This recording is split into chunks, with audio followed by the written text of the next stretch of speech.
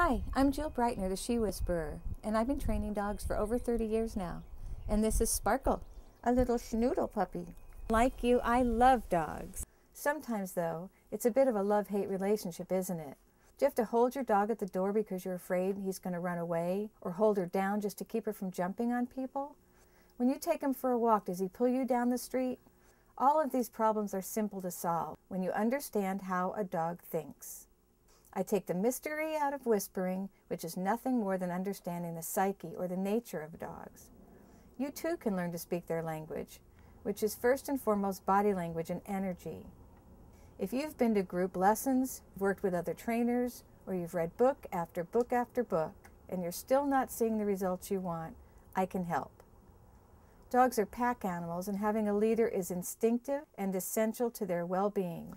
If your dog or your new puppy doesn't see you as a leader, common problems like barking, aggression, pulling, jumping, housebreaking, and so on can begin to develop.